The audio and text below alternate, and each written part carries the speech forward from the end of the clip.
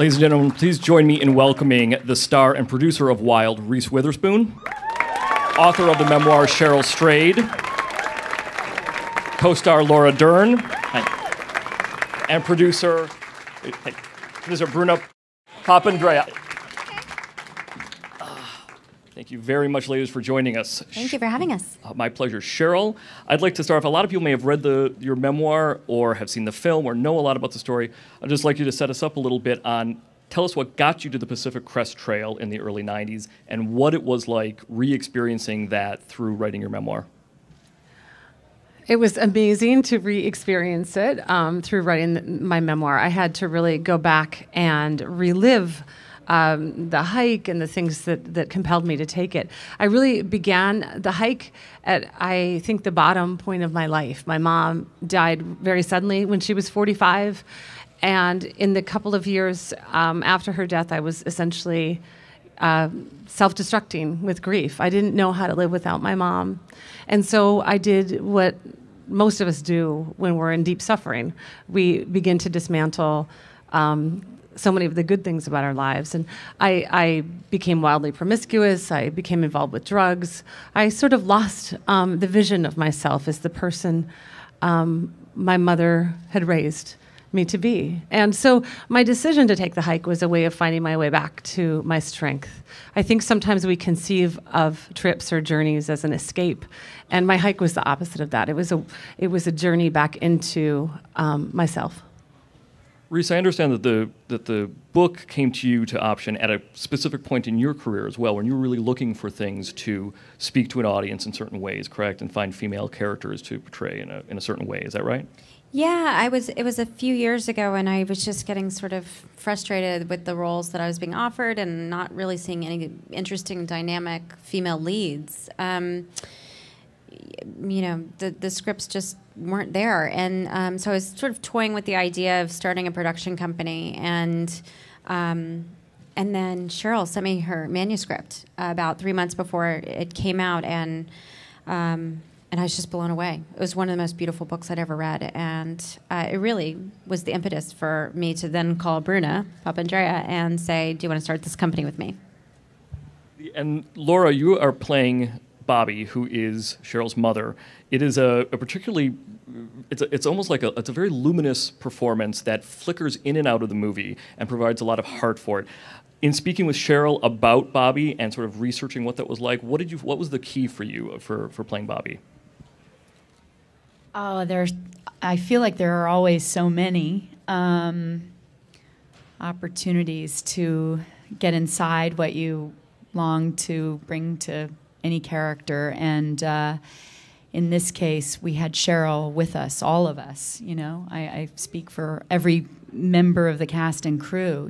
That she was with us 98% of the time, and for me specifically, Cheryl, in this magnificent love story that she shares with us, carries her mother in her cells in a way I aspire to. And so with that, every breath she takes and the reading of all of her work, not just Wild, you get to know her mother, Bobby, as well as the story she shared, the photograph she shared. And I think the thing that she probably gave me that was the greatest key, if you will, was your willingness to share everything, not only about her life, but about her mother's life, so that I could really learn all that she walked through and the level of earned gratitude that her mother carried, which is unparalleled, from the love of complaint that I personally have. So I had a lot to learn, and she became a mother to me in a magnificent way. Bobby and Cheryl really taught me a lot. There's a side note that I read recently that Cheryl, your daughter, Bobby, named after your mother, plays the young Cheryl in the movie, Reese's character, young, and kind of had a chance in a way to sort of meet her grandmother, your mother, that you never got a chance to meet. Is that correct? That's right. My daughter, Bobby, is young Cheryl in the movie. And there was just this extraordinary moment on set. It was when Laura and Bobby were first introduced to each other. Jean-Marc Vallée was sometimes quite improvisational. He would just say, let's shoot this. It's not on the script. Let's just do this. He was always capturing interesting moments. And he asked Laura to go stand at the end of a hallway. And he said to my daughter, "This is your mother. Run into her arms." And my daughter ran down this hallway and leapt into Laura's arms. And it was in the moment of that leap is when I had that moment where I realized she was leaping into the arms of the grandmother she would never get to know, and in the form of this beautiful woman, she got a little bit of that, and so did my son. And it was, it's way up there in some of the top 10 moments of my life. Beautiful. Bruno, you and I talked a couple of minutes ago about how quickly the project actually came together for you and Reese. When things started rolling, you just wrapped about a year ago, is what you mentioned. Let's talk a little bit about how the process went. Cheryl's memoir was published in 2012. How did it come to you guys, and how did you get things rolling with Jean-Marc? Well, it came to Reese, first of all. Cheryl sent it to Reese, and she read it, as she does most things, over a weekend, straight away, voracious. And then she called me. And we were very, one of the things that Reese and I don't like to sit around, and we don't like to, put things in development. We want to make things. That's our job, that's what we're in the world to do. And we decided very much with this that it was in the world. The book was just so in people's consciousness. It was very important for us to move quickly. And because we were bound by weather to a certain extent, we were talking about this kind of in the summer before, and we were like, we have to make it next summer. We didn't quite make the summer window, as Reese will heartbreakingly tell you. She was cold the whole time. But we did make the fall. And so, the way that we did that is to keep control of it ourselves. We developed it outside the system. We had private money. We had Nick Hornby write a script. And we kept very few voices in the process, which is very important. And then we were lucky enough to find Fox Searchlight, who was so determined and so in love with the project that they literally opened an office within 2 weeks. And Jean-Marc came on board just before, really, at the end of our development process. And we just ran. We ran like the wind, and we kept it very small and portable. We made the film in a way that allowed us to get it done, and it was invigorating. It was great. That fast pulse and urgency, I think, is really felt in the film in a lot of ways. A lot of people also know of the film as a film filled with big vistas. Of course, it takes place outdoors. There's a lot of intimate scenes. I'd like to go over to the first clip now, because this is an example of some of the intimate scenes that there are in Wild.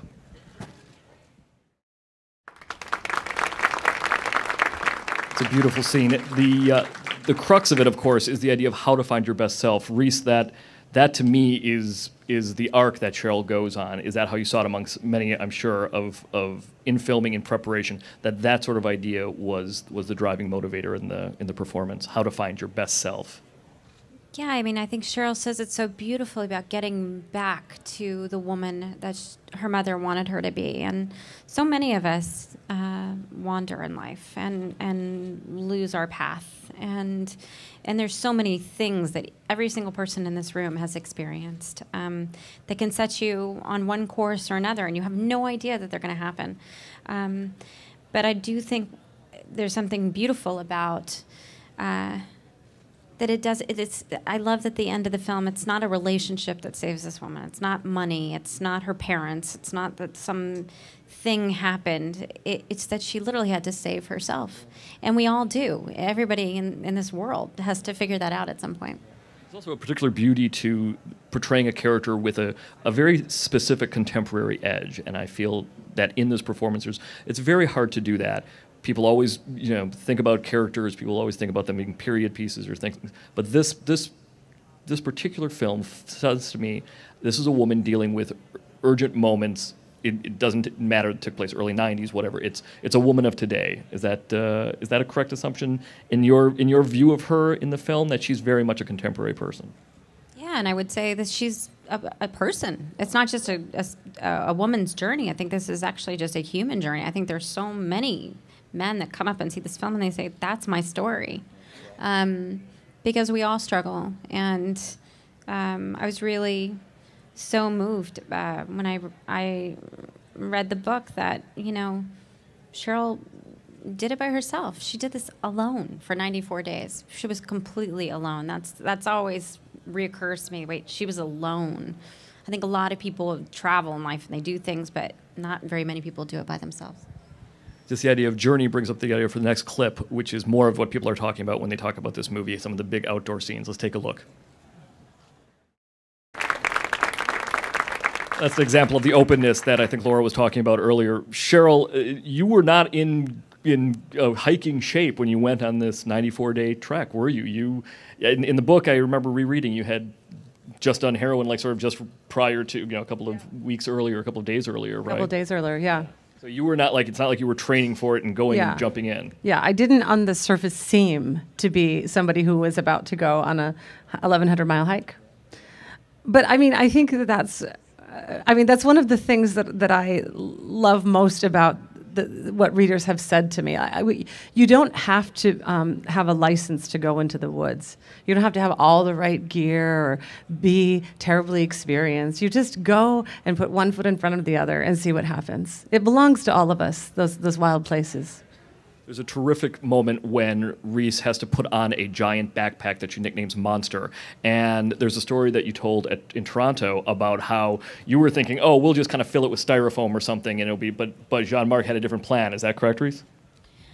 Well, yeah, the first day of shooting, I mean, I've made tons of movies, and whenever you have a heavy bag, they just stuff it full of newspaper. So I put on the backpack, and I had on, and they stuffed it full of newspaper, and I was la-da-da. And Cheryl was on set that day. And I saw her and Jean-Marc kind of talking after our first day. He said, cut. He's French-Canadian. He said, what's in the backpack? I said, nothing. And he goes, oh, no. Prop people, we need all the things into the backpack. And I was like, are you kidding me? Are you joking me? Because it was like probably the first day I was like walking and into some vista and then walking back. And he's, and they stuffed it full of all the equipment. And there I was with 65 pounds on my back. It was crazy. And so then cut to later, this is what Cheryl told me. She's like, I was the one that told him to make your backpack heavier. And I was like, what are you talking about? She said, well, I thought I was actually doing you a favor. That way you didn't have to act like it was heavy. That's right. That's right. I saved your ass, man. You just had a heavy backpack. Thanks. A verisimilitude. That's right. Bruno, were you ever worried? You were thinking that, here's Reese carrying 65 pounds. Was she going to spend 3 weeks in traction after this? Or what was the... No, I was worried she would get mad at me, though. I mean, that's what I was worried about. No, I wasn't worried. But she is a tiny little thing. That is a very heavy backpack. But no, I mean, John, it's not just the backpack. If you see the movie, you'll understand that, it's very important. Jean-Marc is a guy who really believes in authenticity. And he had a whole thing where he would not let Reese touch any prop. He wouldn't know, you do not know, she cannot know how to put up the tent. It must feel like she has never put up a tent before. And he shot for 45 minutes because she really didn't know how to put up a tent. And everything was new to her, and he wanted her to experience it like Cheryl was. And, he, as a filmmaker, and we must give him so much credit for this movie is so a tribute to him because he creates an environment which is very intimate for the actors and for the crew. And you're able to do those things. You're able to kind of, have those experiences and roll the camera for an hour to be able to kind of capture that authenticity. And it was great.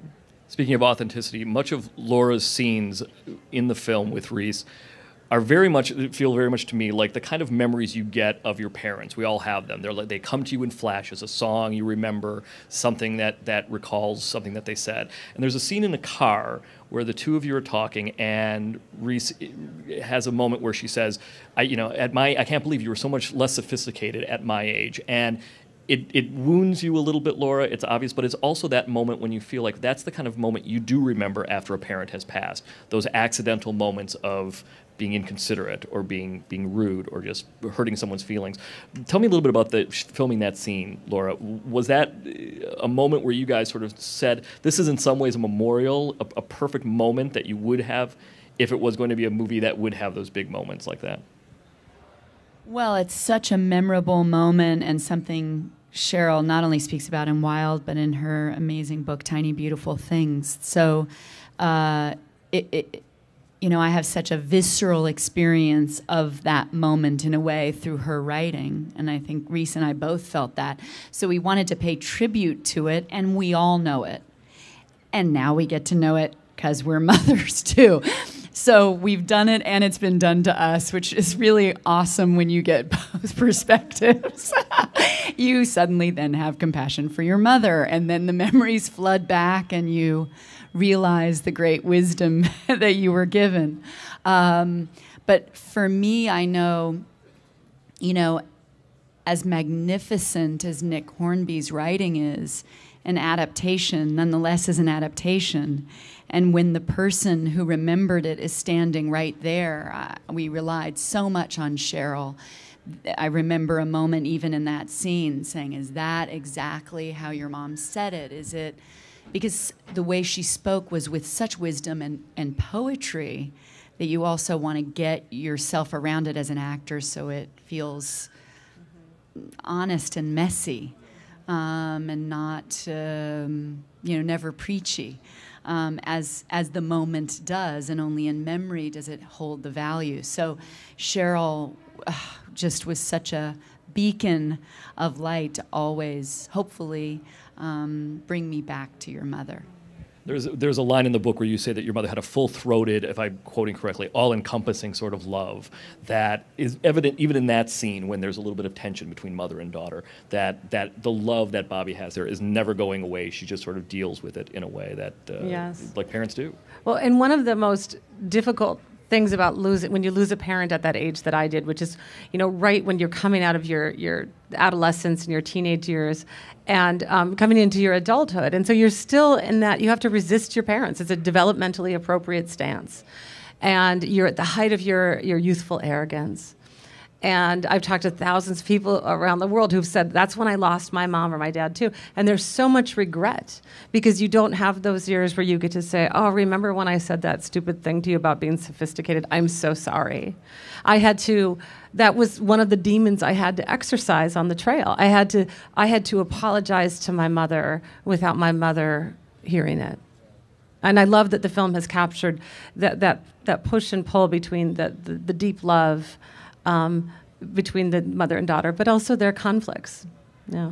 It's a very interior film too. Before we get to the next clip, I just want to ask Reese. It is a movie where so much of your performance there's no voiceover. It's told in flashback and it's told in present time. But so much of it is what's going on in your face and what's going on in your eyes at various moments. What kind of challenge was that for you as a performer? Oh my gosh, it was so hard because I don't know if you've noticed, I talk a lot in movies. I was going to say, you are known for being very verbal. That's right. Yeah. And I talk a lot, and I talk really fast, and talk in funny accents, and I do funny voices, and this was like nothing. And that was hard. But like the first couple of days, I was like, whoa. It's almost like finding another language, right? If you have to find the language of... Yeah, but it was almost like being in a documentary where some guys were just walking around filming me backpacking. That's what it felt like, honestly. Because I didn't have any makeup on. I had not cute costumes. I was like... Hey, those were nice shorts that I picked out. I looked cute out there, right? Super 90s and really high. And, but yeah, it was a different kind of challenge, but it was physically grueling. I mean, it was grueling. I know I didn't walk 1,000 miles, but I walked back and forth up the same hills. I have such sympathy for you, Reese. Oh, I know. She doesn't feel sorry for me at all. Let's take a moment, our next clip, to take a look at Reese on the trail and when she meets someone on the highway. As much as this film is, as Reese said, it's not gender specific. Men, women. I love movies where people find themselves in the outdoors and kind of have to deal with it. And I actually want to touch on that in a second with Cheryl about how it's not about a woman versus nature. But the quote right there about women can't walk out in their lives, to all of you, just to anyone jump in, the notion that women can't walk out in their lives, they have children, they have responsibilities, is a very real thing, and it's beautifully articulated here. In just a sort of a sense of what the movie represents in that way, how did you feel about presenting a story where a woman does walk out in her life because of whatever her circumstances were? Bruna, do you want to start? Oh, God. Yeah, I mean, I just became a mother, so it's stuff that I think about all the time. And this movie, I think, is even more resonant to me for that reason. And I actually don't think it's specific to women. I don't think men can. Men maybe do more just because of, the way the world works. But I give men a lot of credit too, because they don't too. You know what I mean? I don't like to kind of make that specific too, because, I put a lot of faith in fatherhood. But I just, I love the idea that what this movie portrays is how complicated life is for all of us, not just for Cheryl, but for all of us, and how we all have to find our way around that. Cheryl and Reese, the notion of it is not a movie about a woman versus nature. It is about finding yourself in nature and growing in that respect, is very much the underlying thing as well, the underlying feeling. Do you feel that it is a type of movie, though, that if people look at it, they can say, oh, she's learning how to cook a fire, she's learning how to do this, but once you see it, you walk away saying, this woman is actually finding herself through her surroundings? Right, yeah. I mean, I think so many of the tales we have, the narrative tradition throughout time, a very powerful one is man versus nature, and so often that journey entails a certain domination of nature, and that the hero needs to be to conquer or vanquished, and I never felt like the conquering barbarian upon the land on my hike.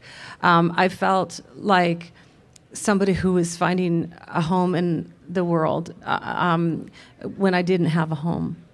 And the thing that the wilderness really showed me every day is how, there I was all alone, and I felt so not alone. I felt so connected to everyone, all of the people on the planet, but also all the living things. And so I think that when I was writing the book and asked to really understand more deeply what it was I had done out there, that came to me very early on, that this wasn't woman versus nature. It was woman with nature, a woman accepting her own savage nature in the wild. And so that was, once I understood that, so many of the pieces fell into place. Even the ways that I would describe, the landscape or the other living things that I encountered on the trail. You see that ethic in the language. We're going to take some questions from the audience. Anyone over on the left? Yes, sir. Hi, my question's for Cheryl. I was just wondering if, as an author, you get if it's difficult in the process of deciding who the screenwriter is and how much, especially for a story like this that's so personal to you, how much involvement you have in that discussion and in the decision, and how nerve-wracking that is for you. Yeah, it's quite something to have another writer consider your book and then take it apart and turn it into something else. The good thing is that I immediately, I'm a fan of Nick Hornby's writing. We had sort of forged a relationship via email before he was involved with the film. And then once he was asked to adapt the script, he wrote to me and he shared with me his thoughts about what he could do and why he thought he would be the best screenwriter for the job. And I didn't have an official say in the matter, but he said to me, I won't take the job without your blessing. And which I thought was incredibly generous and indicative of just how he is as both a writer and a person. He also very bravely shared the screenplay with me and welcomed my feedback and listened to me when I gave it. So there was, he really, he could see a new structure. I mean, my book couldn't just be slapped up on the screen. He had to reconfigure the trajectory of some of the most important storylines in the book. And he did that just so beautifully. And so I just feel nothing but gratitude and respect. It is so cool to have such a wonderful writer as Nick Hornby be the person who adapted the screenplay. First, let me say I watch all y'all movies from the jump to now. Well, my question is this. Is there a different vibe you feel from the movies you've done in the past compared to now? Yeah, I mean, it's an evolution, I started making movies when I was 14 years old. So I've changed a lot. I think audiences have kind of grown up with me a little bit. I'll have those horrible moments where like young pop stars will come up to me and be like, I watched your Oscar speech in my pajamas. I'm like, great. I feel really fresh. But it's important. I mean, it's like as I get older and I evolve and I have these life experiences, I want to share them. Like Cheryl says, beautiful thing about audiences connecting, artists connecting to audiences, and how important it is, that connection. You tell them that thing you say about the bridge.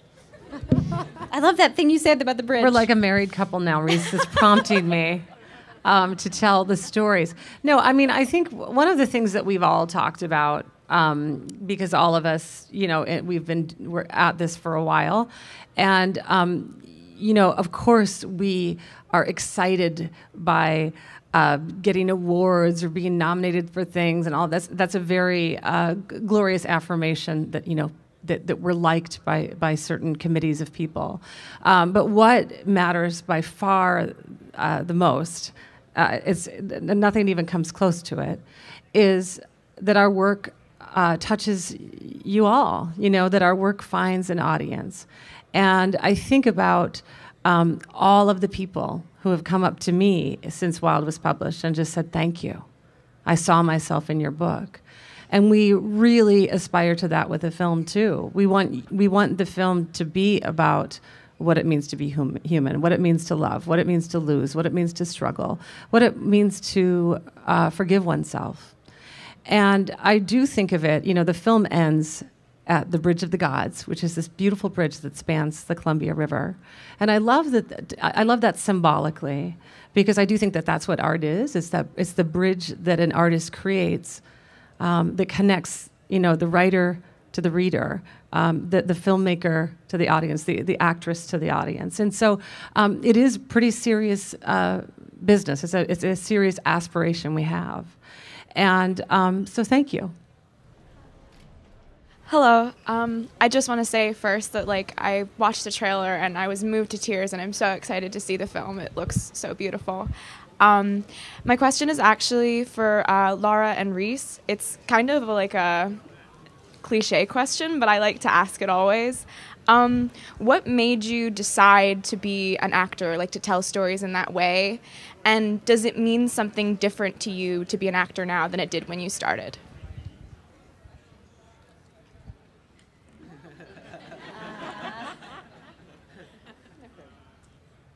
Well, I was raised by actors, so I got to fall in love with it at a very early age watching them. And I think the thing I fell in love with originally was watching the collaboration between a filmmaker and the actor. And this is a major cheat because it was formulating in me between age 6, 7, 8 that I really was falling in love with this. My parents were working with some of our greatest directors, and so I was on the set with Hal Ashby, Alfred Hitchcock, Martin Scorsese, and they were amazing and hilarious and inventive, and having my parents do insane things, and it was collaborative and messy and wild, and I was like, I want to do that. And how it's changed is I still want to do that. And so very rarely you get the opportunity to get to say you're privileged, like I am on Wild, to have had an experience that matches the very thing I fell in love with, but it's not always the case. Well, I grew up in Nashville, Tennessee, with parents who were a doctor and a nurse, so they don't know what I was doing. But I was always a really good liar. And I really enjoyed telling a story. And the bigger, the better. And still to this day, I'll tell a bunch. I'm like, and then it happened like this. And then it happened like that. And my husband's like, that's not how it happened. I'm like, shut up, you're ruining the story. So I don't know why. I just always wanted to be an actor ever since I was 6 years old. And I said to my mom, I want to be an actor. And so she took me to acting classes, and I did them every Saturday for 4 hours a day. And there's probably a moment too with a movie like this, just to kind of follow through on that line, where you've been an actress for a while, and then this represents a new challenge. This is something where you kind of look at it and you say, you know what, I'm not going to wait for something like this to come around. I'm grabbing this now, right? Well, that was the second part of your question, which I thought was really good. Like, why did I start being an actor? I think the reasons I do what I do now are totally different than when I began. I think I came from a place of wanting attention and wanting to be seen and wanting to be understood. And, you know, that lasts for a while, you know, and then as you get older and you start to kind of work through your stuff and you go through years of therapy, you realize the reasons that you want to be a storyteller change. And that is why a couple years ago, 2 years ago, I just had this kind of moment where I was making movies, but I was kind of making them for other people, but I didn't feel particularly connected to any of them, and I was really losing my passion. And I just started to think, if I'm not seeing what I like and it's not coming to me, why am I not out there proactively creating it or seeking it out? Or I read everything there is possible to read. Like, why am I not developing material for, not just for myself, but for all these great actresses that I know? And so that's what got me excited. And now I feel like I have a whole new directive. And I feel like I have it's really reignited my passion for what I do.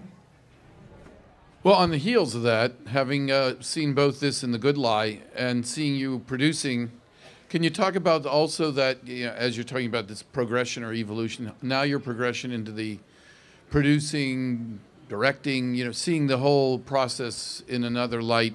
I'd like to hear what you have to say about what you've learned or are learning in that regard, with both films in mind.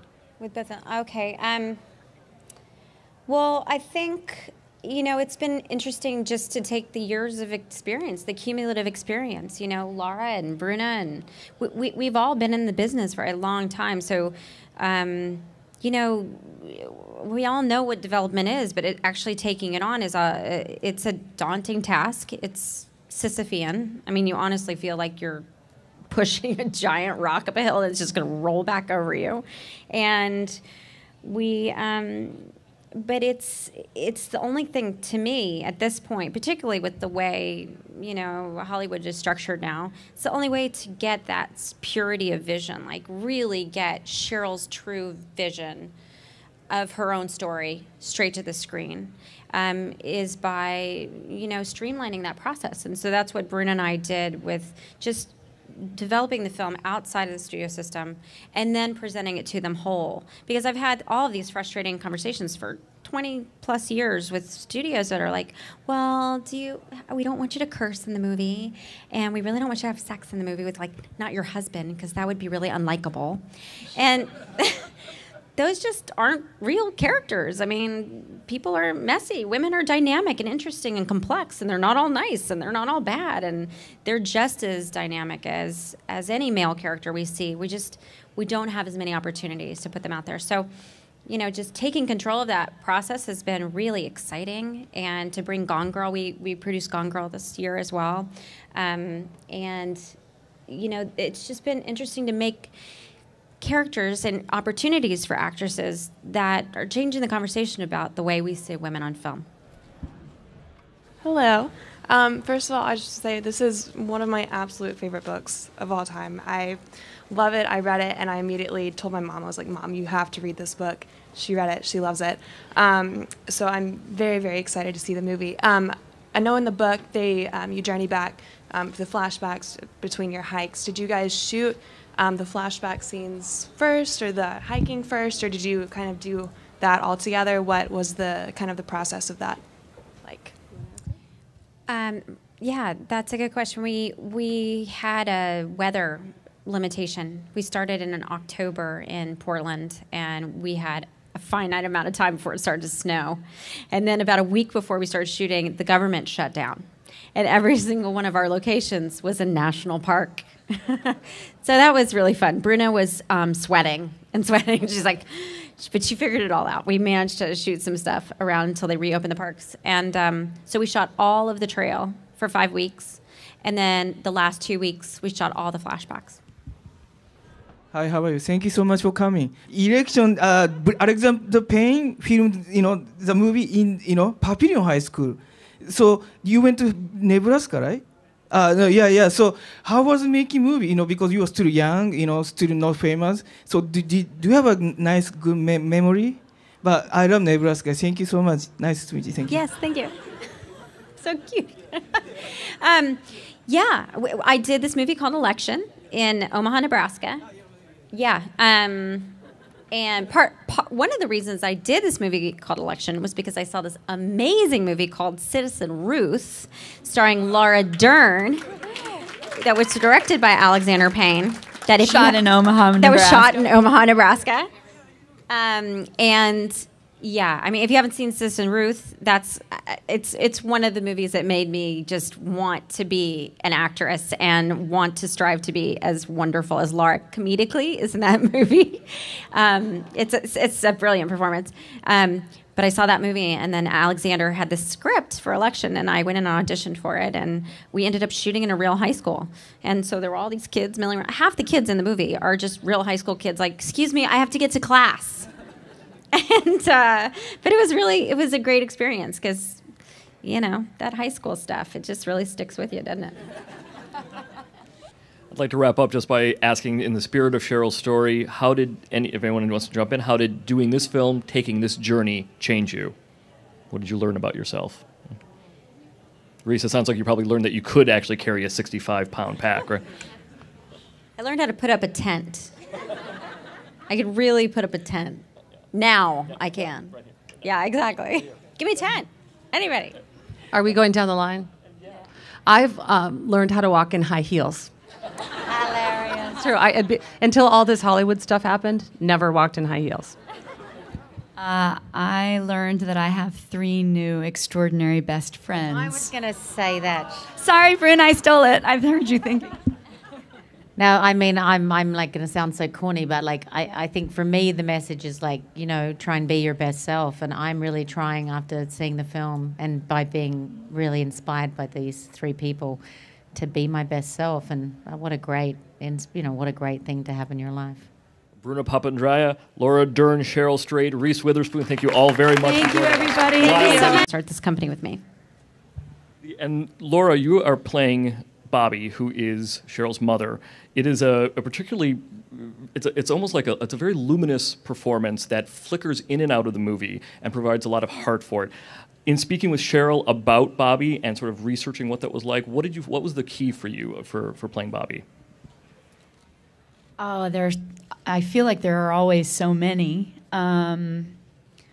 opportunities to get inside what you long to bring to any character, and in this case, we had Cheryl with us, all of us. I speak for every member of the cast and crew.